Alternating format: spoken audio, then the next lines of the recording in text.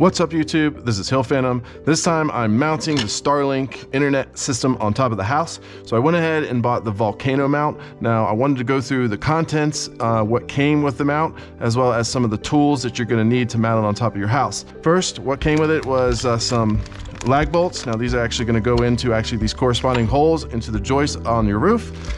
Next to that is actually some tape. Now this is rubberized compound tape that's gonna go in between this and the lag nuts and the mounts. So it's gonna go in between here. I'll show you on top of the roof just to keep things pretty watertight.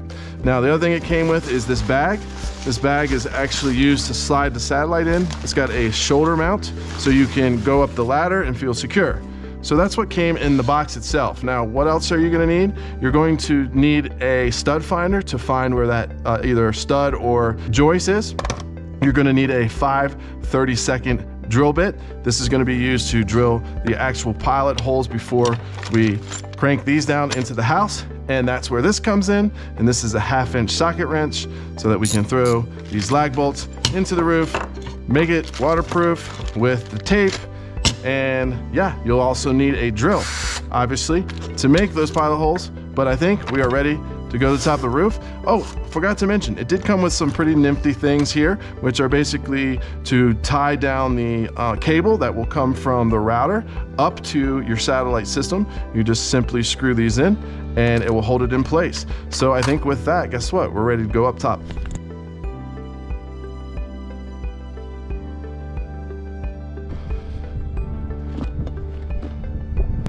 All right, here we are, top of the roof. Let's see what we got going on here. I think I'd like to put it somewhere around here. Might be a little windy. Looks like right there. There's one edge.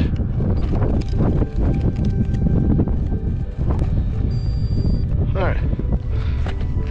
So there we are. Now we're gonna get out the plate, put her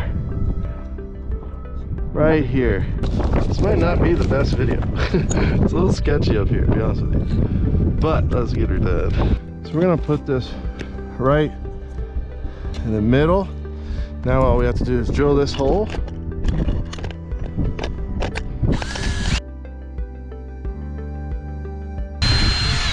There's one hole. Let's see if we can get these other holes here.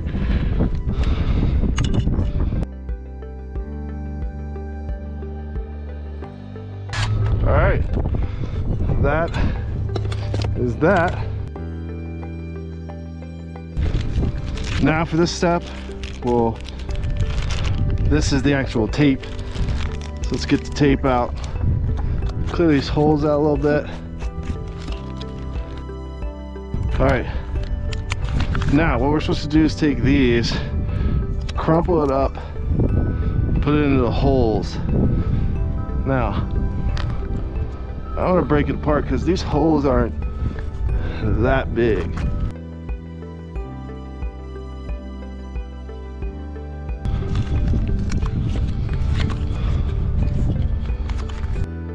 All right, next part is we're going to take these big pieces of tape and put it down here.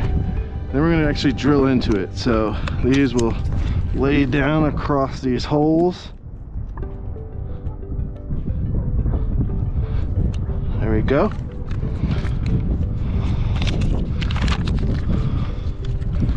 We'll do another one across here.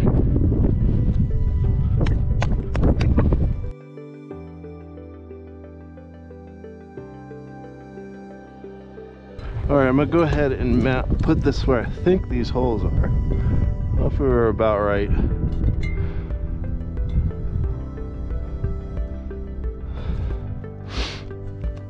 Okay.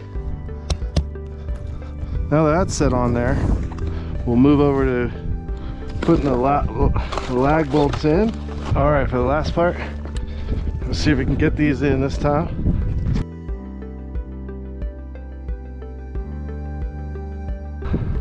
There's one.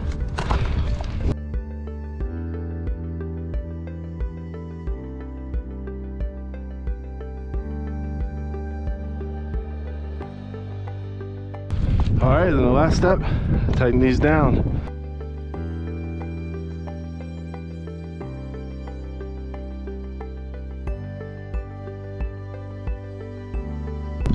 And that's that.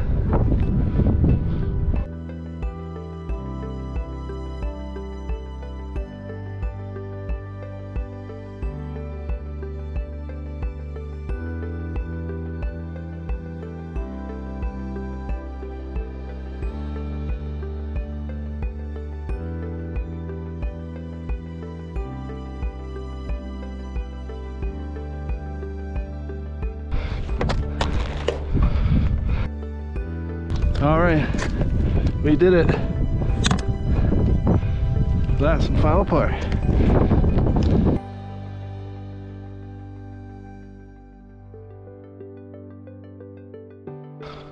That was it? That was it. All right, we're back in the garage after the install. Went pretty good. I've yet to tack down the wire, but I'll do that tomorrow. So I'm gonna run an internet speed test and see how we do. Oh, not bad. 120, 125, 130.